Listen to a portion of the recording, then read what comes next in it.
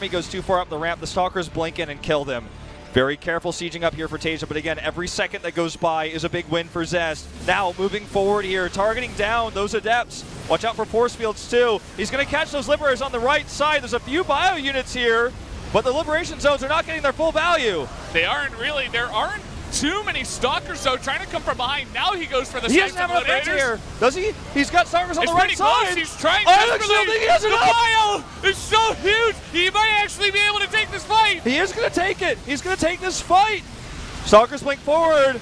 They're trying to get out of Liberation Zones and work towards him. Bringing in more Stalkers. Does he have enough? Two Liberators left. So close. It's the last Stalker blinks around. He has enough anti-air. This bio is going down.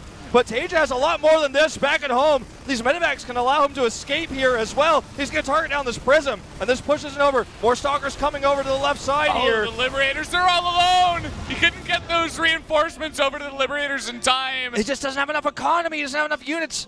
20 army supply, 8 of it is in the medivacs. He has 12 army supply of units. He's now getting caught here. He almost broke the back of Zest. That was so close. That was about as close as he could have made it with what he had. A very nice chance there, a very nice try by TaeJa, but it looks like he's moving to the on. island. He wants to try to make this a longer game. TaeJa committing here. Let's see how quickly he overcharges. He's already looking, he pays attention, but this pylon will be targeted down very quickly. These forges are exposed. Liberation Zone's well placed here. The mothership goes down as well. This looks like it's going to be a base trade. Does he have that Dark Shrine? I don't think so, not this time. I think he's got to build that ASAP. He still has 3 other bases here. There's not that many units in his main. He has Liberation Zones too. Here, yeah. This is going to be tough for Zest to attack into. And he doesn't have enough to deal with this push. That's going to empower so many of his gateways. 8 gateways are about to be empowered from 2 pylons. Goodbye, Artosis here. And now this Terran army is trapped in Protoss. This is a winnable game for TaeJa. This could be a miracle. There goes TaeJa's, Brendan. And now all those gateways are empowered. He's going to lose his entire army.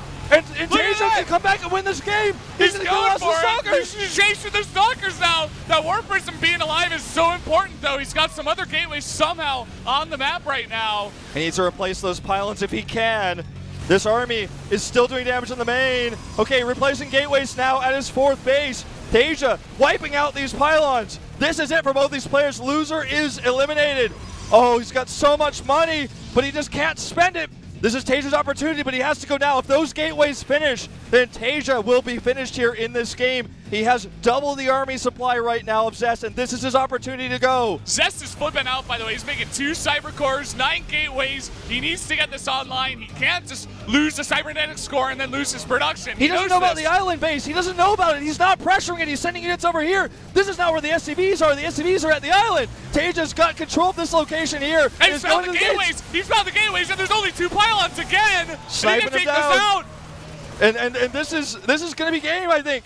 TaeJa his army will never be defeated because Zest can't get gateways up. How is this happening? He has 3,000 minerals, but he can't spend any of them. Unbelievable. This is the miracle TaeJa was looking for.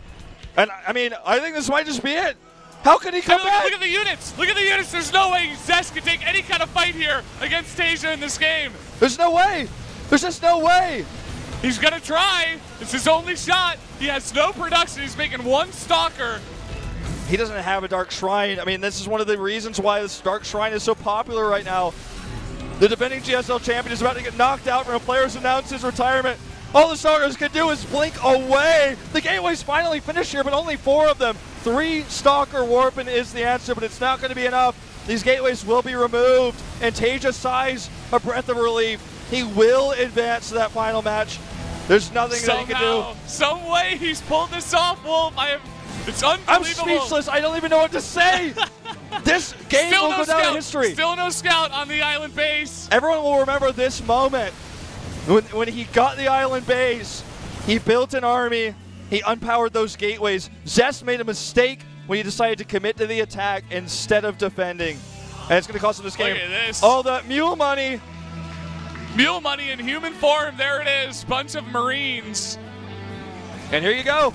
He's going to try to fight this half of TaeJa's army, but even with this meager amount of Stalkers, the Marines will get a decent trade. The prism goes down. There's no gateways anyways. Look at TaeJa's face. GG! TaeJa, he's done it! He's done it! He's taken out Zest! And he's going to have another chance here going into the final game against Mr. Young. This is insane! This player weeks ago announced that this would be his final tournament.